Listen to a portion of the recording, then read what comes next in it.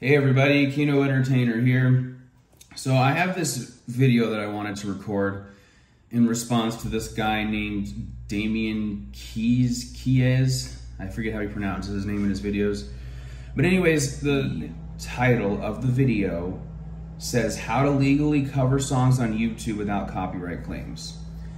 I had a response that I wanted to make to this, and there's another YouTuber whose videos I'm going to reference on here as well later on. She's very knowledgeable. Now she even has the whole gray area concept that I'll explain later on because he brings it up in his video. But there was just a lot of stuff that I, as an entertainer, and I've been trying to figure out on YouTube how to upload cover songs without worrying about copyright. And so I've been searching and searching and searching, and I've found like so many videos that really don't explain much, and this is probably one of the worst ones. Now, he does explain something that I didn't know previously that I found out thanks to him, but other than that, a lot of it is just like, it's really repetitious, it's weird. Like, I don't understand why he needs to regurgitate the same information over and over again. But anyways, so I'm watching this video on my computer, listening to it in here, and then I'm going to be posting this reaction. Let's begin. It's Damien Keyes here, welcome back to the channel. So releasing covers on YouTube used to be the big game. If you look at Boyce Avenue or Tyler Ward or Postmodern Jukebox, that was the best way of actually getting the organic growth when you are a musician or a band trying to get traction onto YouTube. The problem is, I'm pretty sure those bands though still played by the rules. Whether or not they did it in the beginning, I'm sure they eventually did. So like bringing them up is, in my opinion, a moot point. Okay, so I looked up Postmodern Jukebox and I couldn't find anything else about them, and I didn't research the other guy, but yeah, see, even from day one, Boyce Avenue was playing by the rules. the industry has caught up, and while done well, a good cover on YouTube can really make or break. It can really build your brand and your organic growth. But done badly, it can result in copyright strikes or potentially even worse. So in today's video, I want to go in. So I'm not sure what you mean by, I'm assuming when you say done well and done bad, you mean to say done legally and done illegally, because I mean, if you do a cover song, it doesn't matter how good or bad you perform it. I mean, it does in terms of like if you wanted to go anywhere on your channel, but in terms of stated illegally. So I see what you're trying to say here, but I feel like a wrong choice of words.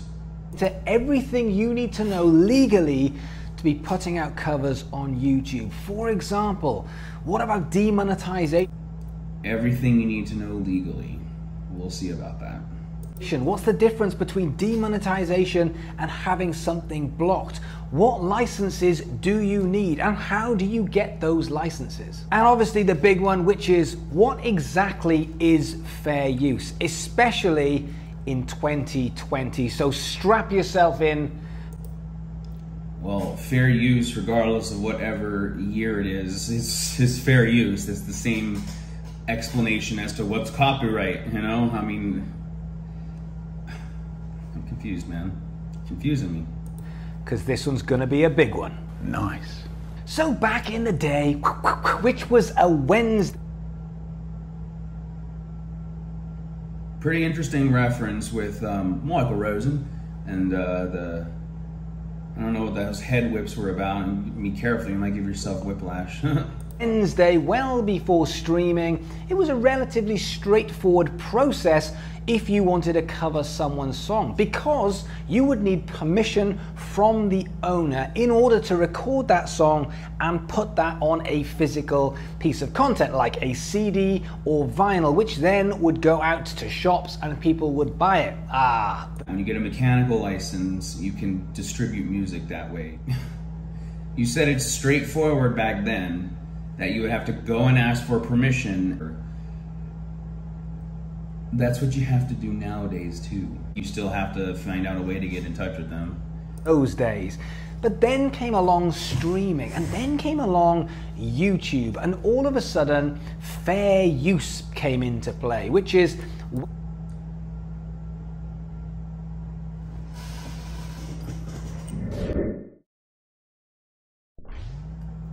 fair use did not come into play upon the inception of YouTube and these cover songs. Fair use has been around since 19th century, man.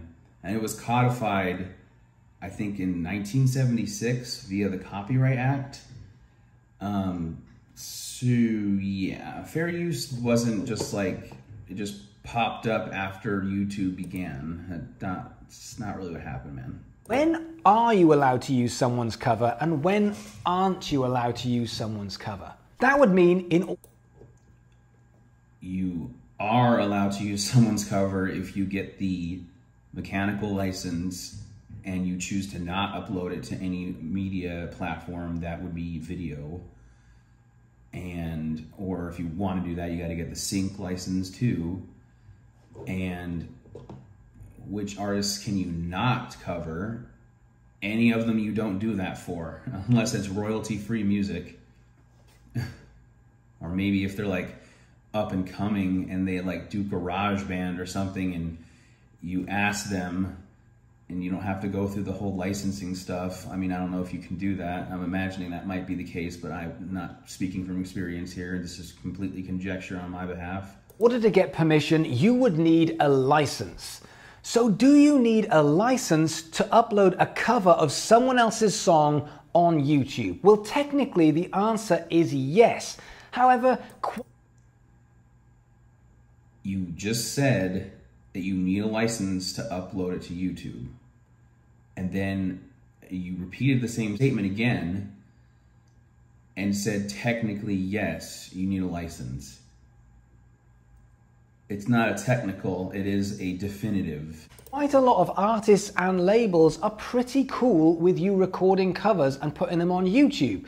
But some artists and some labels are not so cool with it. Like very. That might be true. I think in the instance of like my example where it's someone who's up and coming, they might be okay with you just throwing it on there because it's promotion for them. But you giving that blanket statement that just, well, some artists are just, and some companies are just A-okay with it. It's like, well, you do realize that, like, for instance, Say Amen by Panic at the Disco, in parentheses, Saturday Night. When I looked at the song and who's accredited in composing it, there's like almost 15 plus people for one song. So, I mean, unless you are just willing to roll the dice and hope that all 15 of those people aren't gonna have a problem with you uploading that cover song, I'd say to make that statement would have been extremely beneficial to say, caveat, probably an up and coming person, not an established musician. Just saying, man. Very not cool with it. There are three possibilities that happen when you upload a cover to YouTube. Number one, nothing happens. Either they don't see it or they do see it and they say, hey, you knock yourself out. Have a great time covering our song. It's some extra publicity from us. Have some fun. Number two is it gets claimed, which we'll talk about a bit more, and in which case it becomes demonetized. And number three, it becomes blocked. It becomes removed off YouTube, and what was there is all of a sudden not as there as it once was. Demonetized is where the art... What was once there is all of a sudden no longer there as it once was. Redundant, much redundant. Trust me, it gets pretty intense. Like, this guy likes spinning the same thread of yarn over and over and over again. I'm not sure if that was just to fill time in the video or if he thinks his audience is that inept that he needs to continuously reference the same line of logic in multiple different ways as if that changes what he's saying. Now, in response to the possibilities, it's not necessarily untrue, but what I would say for a more specific type of situation is there is a possibility that they'll ignore it, but that's just because they may not catch it right away. And at any point, any composer, any person that has any sort of involvement in that song can copyright claim you. So it's literally it's just dumb. Like, you're just doing it with the, oh, well, I'm gonna take this risk. There's just no point. As for it being removed, I'm pretty sure you need to do something rather egregious to have that happen to a video. I mean, I guess there are probably some companies out there that are just like, no, you're gonna remove it right now. We're taking it off YouTube. But I mean, I've never really seen any cover song have that issue. That's usually like when you're uploading like news stories or exclusives from like news websites. Sometimes they'll try to get you copyright striked and take your video down because we want we want the views, we want the attention, not you. You can't cover our stuff. But I guess it's possible for that to be in music too. I just haven't seen it yet. Artist or the copyright holder receives the money generated from that content that you would receive. Effectively, what happens is you make the content, but it features someone else's song. Therefore, they make a claim, and that takes away some or all of the money that you would have generated, and it goes straight to the copyright holder. Now, blocked is where the artist or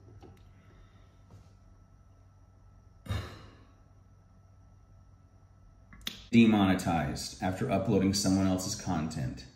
Effectively, what that means is you'll be demonetized and they'll take the money from your content that you made because it's theirs. Everyone with us so far? Label can say, not only do we not care about the money, even if there is some, but we don't want that on YouTube at all. And so therefore it can have that video removed. So therefore you will get a notification saying, really sorry, but you don't own the material in this video. Therefore it has been blocked. You can then appeal, but also you can get a copyright strike. So what happens if you're not making any money from that? Fair enough, but again, I mean, it's just a continuum of the same thing. You're just like spinning in a carousel. I don't understand why. I thought I was, I have a problem with repetition as well. When I talk to someone, I explain it in multiple different ways if I don't feel like they understand it. But I mean, some of the rhetoric you're utilizing here is so self-explanatory. If it gets removed off YouTube, that's the end. It gets removed off YouTube. Whether or not they send you a message or otherwise, that's just kind of like par for the course. You think it's just gonna get removed off YouTube and you're just gonna be like, hey, where'd it go? Where'd it go? No one told me anything about what's going on. Cover. Let's say you're a YouTuber who says, I don't have enough subs to monetize my channel. I just want to make a really great cover to give it to my audience. Does that make a difference? Sadly, it doesn't make any difference whatsoever because technically you don't own the material that you used in that piece of content. So the rights holder has every right to stop you doing that, even if you aren't making any money at all. You don't have to make financial gain for that to become something illegal. All you have to do is use somebody else's property. So then it comes down to, will you get caught and how? Okay, you wanted to just make a video, which again, I don't know how you think that makes sense to say. Like, even if I don't care about making money, I just want to give it to my audience, and that's it. Like, it doesn't, like you said, it doesn't matter. But I mean, again, this is a non sequitur in terms of information because you don't care about the money, you just care about appeasing the audience. Therefore, you just want to do that. You know, based on everything you've said up until this point, that can't happen because it's not legal. So, I mean, are you just saying this to give more examples of something that's already understood? I don't get you at all, man. You get caught, which there are several ways. For example, YouTube, as well as every other social media platform, has some automated inbuilt software, a little bit like Shazam, that can match up tracks and say, hang on, these are very similar. Inbuilt? Do you mean built in? I think you're confusing yourself, my friend. Also, how you get caught or if you get caught, it's a matter of when. So again, it's just a roll of the dice. If you want to play that game, if you're just trying to get, you know, local, small fragments of attention on the internet here and there to promote yourself, by all means, I guess. But if you're actually trying to, you know, build yourself online, it's not about taking chances like that. You don't want to take chances like that because it will jeopardize your ability to, you know, succeed on here. But let's say you change the tempo, you change the key, maybe you change the melody, you can completely change a lot of the track and then you make it your own. Something like, say, postmodern jukebox. Does that make a difference? No, absolutely not, because therefore it is still the property of somebody else. You're right, it doesn't make a difference. So that's why it's baffling to me why you referenced them in the beginning as if what they were doing was any more acceptable just because it wasn't necessarily caught up digitally in terms of the copyright laws and such. So now, however, there is quite a small little caveat that you left out there. There are people that do get away and they have millions of views on these videos where they put in the disclaimer, well, I don't know the rights to this music, or this is not monetized by me, all credit goes to the whoever. And that, again, doesn't matter. It's putting that in there, you're still violating copyright law by not obtaining the licenses. However, when you record a song, and you change the tune or you change the like the speed of the song or any of those sorts of things, it can trick the algorithm, and you can get under that. You can basically bypass that filter where it, you know, says this is the song and this is what you're doing, and you don't have any of the permissions to use it. Bam. But that's why I've heard people who do, like, for instance, Neon Trees, Everybody Talks. I've heard cover songs where, you know, he normally goes, everybody talks big, and then they do it. And it's like, what the? He doesn't sing it in that high of a pitch. I think another one of these music styles that try to get under the algorithm in terms of its pointing out copyright is nightcore stuff. And it's just like, how did this become popular? And even some of that, I've seen some of that get taken down too. So, well, we'll see, huh? Maybe that changing pitch and changing speed isn't gonna work no more. So whether you're doing a drum cover and you're playing along to a track, or whether you're doing a karaoke track and singing along to it, technically you don't own the rights and it can be claimed, whether that is automatically or whether that is someone from a company seeing it and putting in a physical copyright claim on your track. So now we are getting into... You mean copyright claim on the video? What do you mean on the track? Anyways, pointing out, playing it along with a video and then doing a karaoke rendition, those are still one and the same. It's just different instruments. One is a drum and the other one is vocal cords.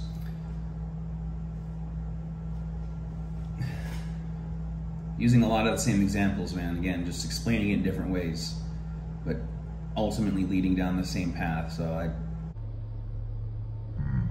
into publishing rights instead of recording rights. Rather than saying, I'm just using that track and I'm taking that version of it and playing it, I'm completely recreating it. This is now publishing.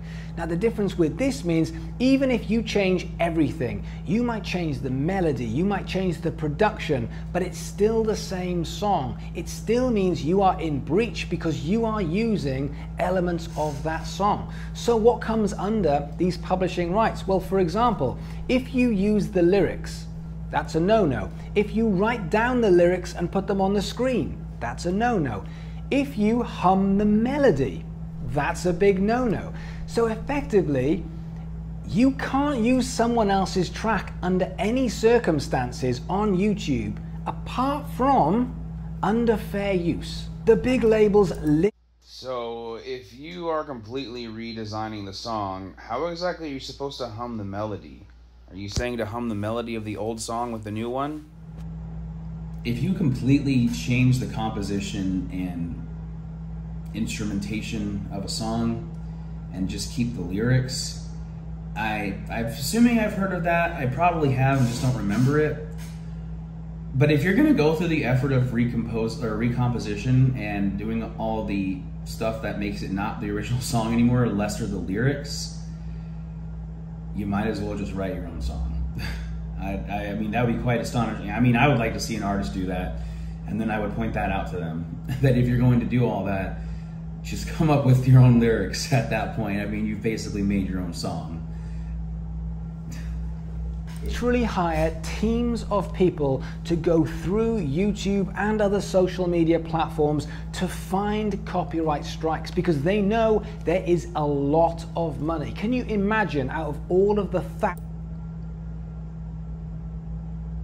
I think that there is some truth to that. Maybe for some specific songs that stand out or that have some sort of uniqueness to them, they may hire a team of people specifically for that, but they're not hiring a team to go out and look for copyright strikes. They're going out to look for videos to copyright strike. That's how they, you know, like you said, they know there's a lot of money in them, but they don't go and look for a video that already has a copyright strike.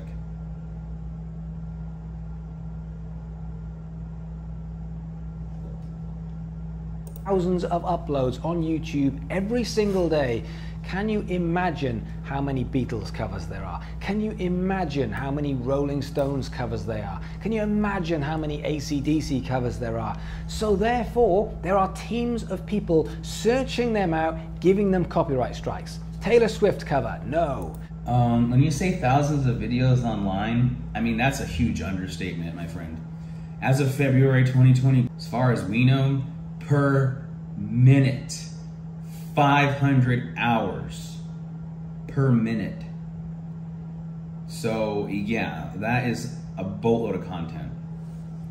So there may be teams specifically hired for like extremely exclusive pieces of art or music or whatever, but odds are they're hiring a team of people that are programmers who make bots and who probably use like some kind of other algorithm within the YouTube algorithm, or maybe they corroborate with YouTube to formulate these extra additional algorithms that they can just throw in there to point out these specific songs. But they're not, there's not huge corporations hiring these massive teams of people to exhaust all hours of time and company money to sit online and go through 500 hours of content. That's not the case, my friend. It's not manual. Like the way that you're describing it, it's not. I almost highly doubt that that's how it's being done, because it would cost the business an exorbitant amount of money for them to function that way. It's much more beneficial just to create bots and to create algorithms that maybe YouTube actually works with these major record labels on, and find things that way, because that's far more, you know, productive. And like you said, you can get away with it sometimes. That's why those people, there's like 1 million views on some other videos. And maybe to some degree they don't care anymore, perhaps. But if you are a somebody, or a person trying to be a somebody, not just some random throwaway account with like 500 subs but a 600 or 6 million views on a song that's not theirs, they're probably not going to care, like you said. But those are the circumstances that they probably wouldn't care. If you're trying to be a YouTuber and you do that, they're going to care.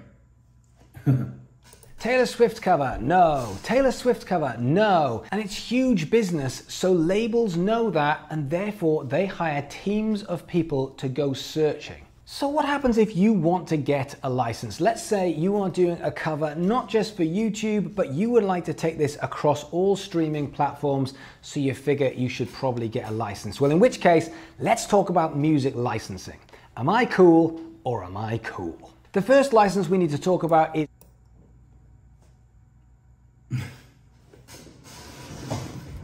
are you cool or are you cool? Well, I have to say that you are an individual who repeats themselves ad nauseum, an individual who points out things that should be extremely obvious otherwise, and then just, like I said, you continue to re-roll the same thread of logic. And we're about almost 8 minutes into this video, and now you've finally begun to elaborate somewhat on how to do these cover songs. And I actually was like, at this point, I watched the video at like 2 times speed because I was like, what's going on here? This dude just keeps talking in circles and he's not really elaborating on how to do this. And so I looked at the comments and some person said the real video starts at 12:11. I thought that was interesting and I actually referenced it. And once we get to there, I'll bring up again that he is correct about the mechanical license and that I didn't know that you could still upload stuff to other platforms that weren't like a video service. But if you think, cool, man, hey, more power to you, right? We all got to feel good about ourselves in some ways. A mechanical license. The mechanical license is for the audio, and this allows the property to be used. So therefore, that means it's stuff like CDs, vinyls, iTunes, ringtones, and also streaming services. But this is where you have the choice of what you choose to listen to. I choose to go and get that CD. I choose to listen to stuff on streaming. Now this is different to radio because that's performance rights. You don't actually choose what you listen to on the radio, even if you choose which radio station you listen to. So the mechanical license. This is just me nitpicking at this point, but if you call and put in a request, you're technically choosing what you listen to on the radio. Is basically covering everything audio that you get to choose that you listen to. Then there's a sync license. Now a sync license is very similar to a mechanical license, but this is where you are syncing the video and the audio. So effectively, if you make a YouTube video where you've got the audio and the video, the sync license comes into play. So once you've made your YouTube video and put. So let's get this straight. If you have a sync license, it means that you're uploading audio and video. That's it. But no, you want to over accentuate your point by saying, therefore, if you upload it to YouTube, therefore it's this. It's already self-apparent that it's that. You just said that a previous statement.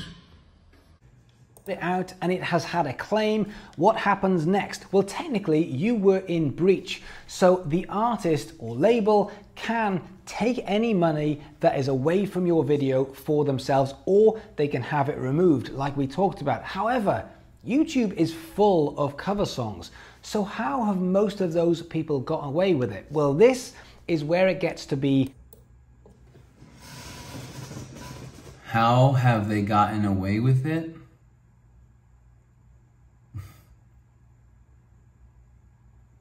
You've already explained that multiple times. And if they didn't get away with it, how did they do it? Licensing. A gray area, kind of like my beard. The issue is, over the last 10 years of YouTube, the gray is fading. And the reason for that is because the industry is catching up faster and faster. Not only is technology catching up, but they're hiring people to come and find and take what is rightfully theirs. So let's talk about the elephant in the room, fair use. Fair use is where someone can take someone else's content and they can use it under certain conditions. But the problem with this is fair use only comes into play once you have already had a claim against you. It's very similar to copyright.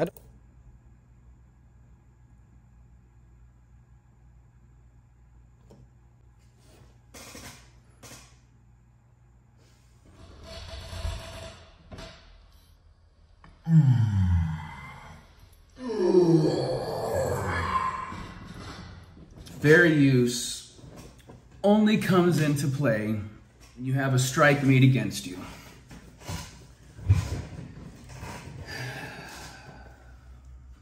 No. Fair use comes into play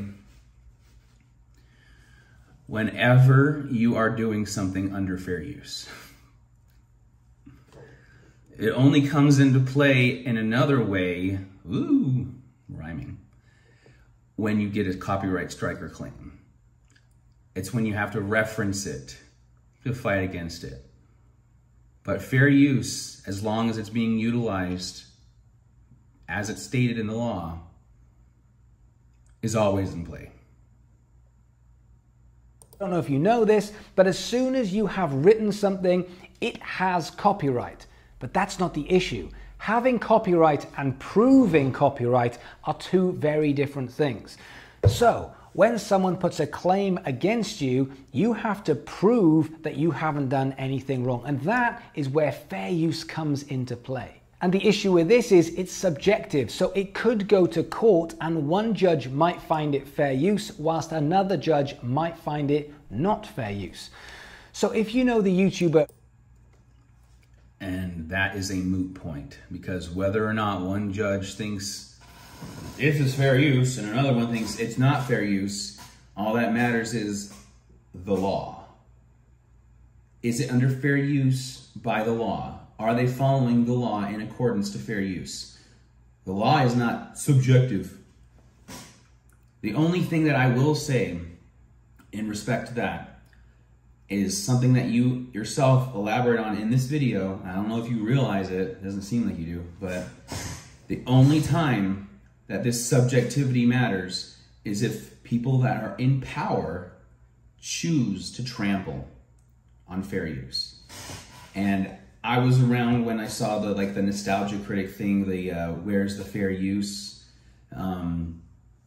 And that got the attention of the CEO or something of YouTube, I think, and then things got resolved to some modicum of a degree, because these big companies, they knew full well that the nostalgia critic was doing stuff under fair use, and he's been doing it for a while, but they just didn't care. They're rich, they don't want it on there, even if he did it the right way, so they went after him. So it's not about subjectivity. That's equivalent to saying the arguments that you've been making for copyright and then me coming in and saying, well, I covered it and I did it in this and this and this way, so it's subjective. There's no subjectivity. It's in law. Fair use is a law. Copyright is a law. Rick Beato, one of my favorite YouTubers, and he goes through this all of the time because he is an educator. And as he puts it, how are you supposed to educate without examples of historic music to bring it to life? But if Rick is demonstrating... Well, yeah, of course, because you can only talk so much in terms of explaining composition, sound. I mean, I'm not sure. Again, I feel like you're talking to people and you talking to them as if they're developmentally challenged or something. It's fairly obvious why someone would need to demonstrate what they're discussing. A scale or a certain feel, and then he brings an example from a track in. That is education, and that is 100% fair use.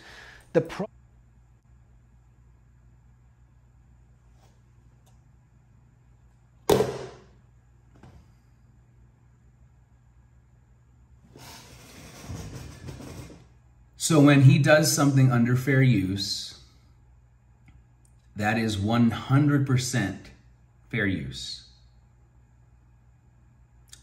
Do you not see how that contradicted what you just said previously about subjectivity? Something cannot be 100% one thing if it's subjective what that thing is.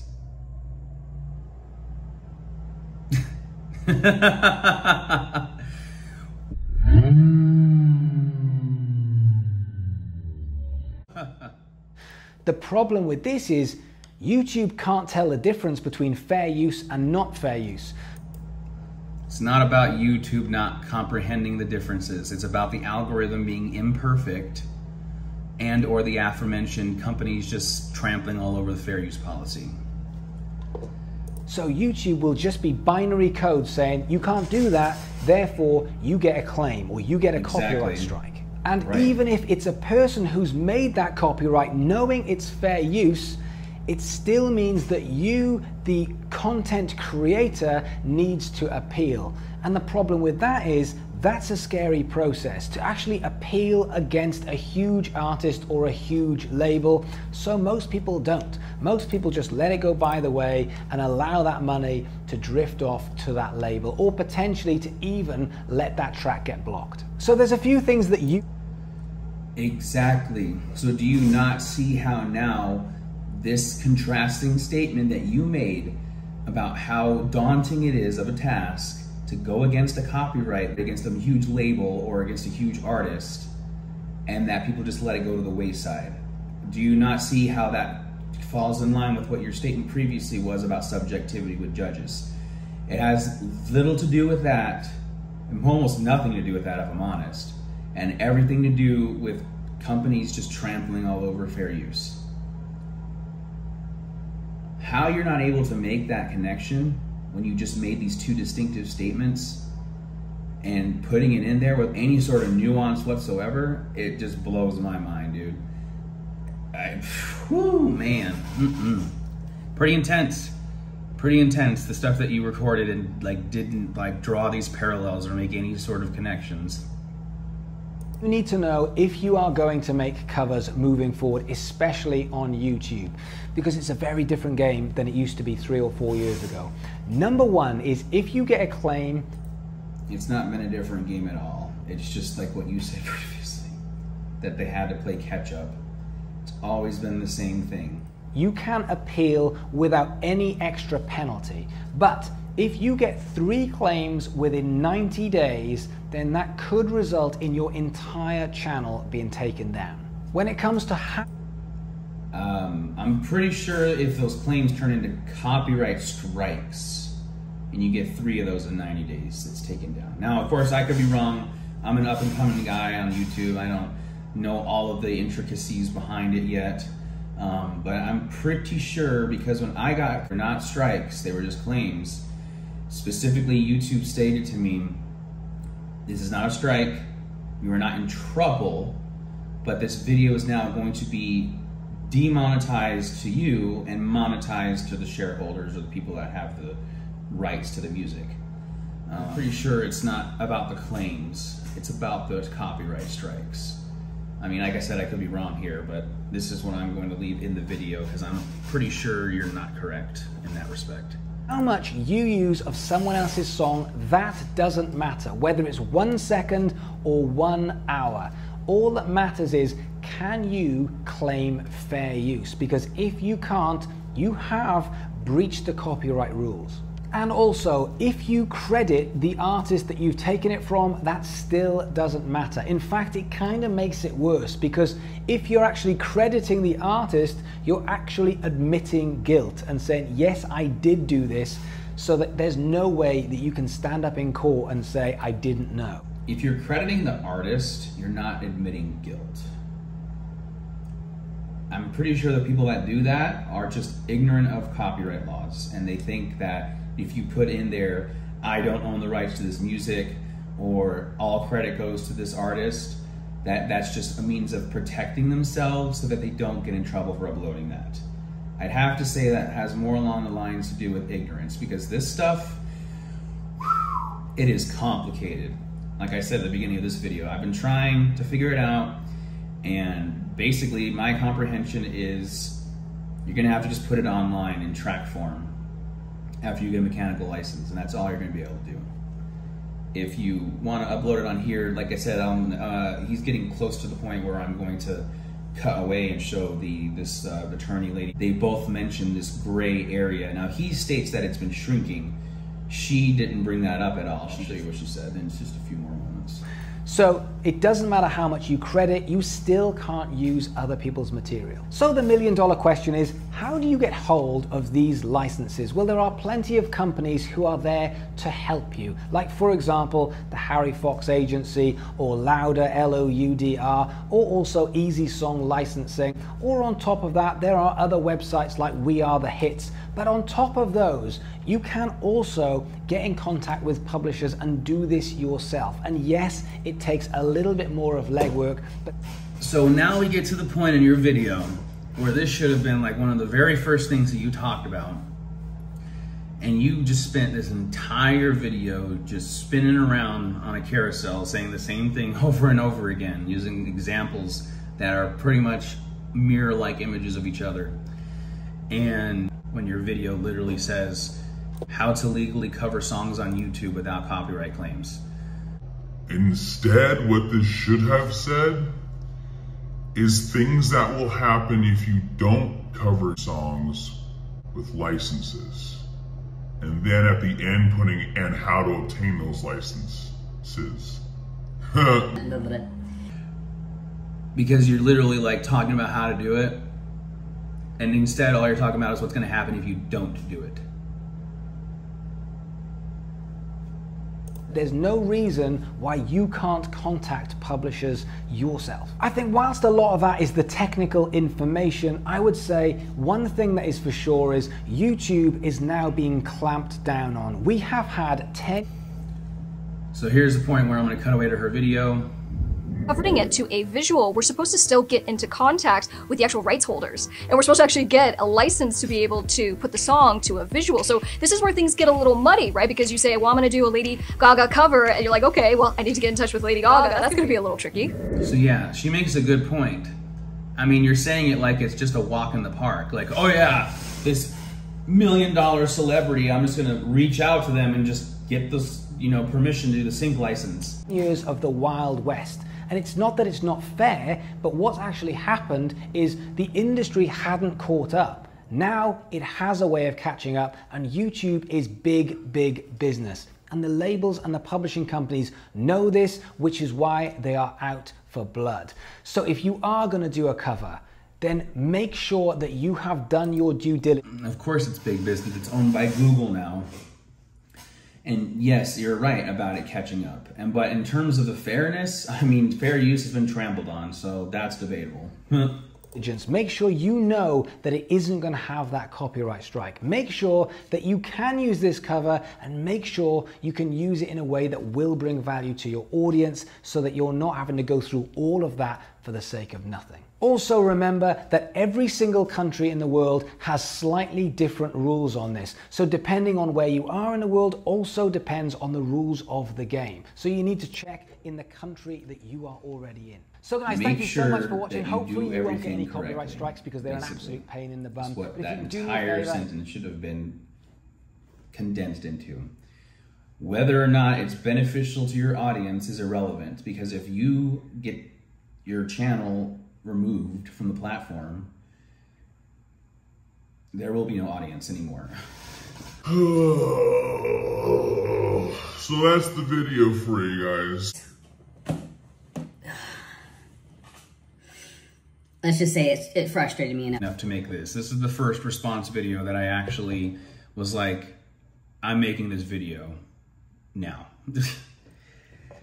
Good on you, man, for the visual effects. The videography looks pretty good, you know, and if you do know how to talk, you're not like me sometimes, where I just stutter or say the wrong words.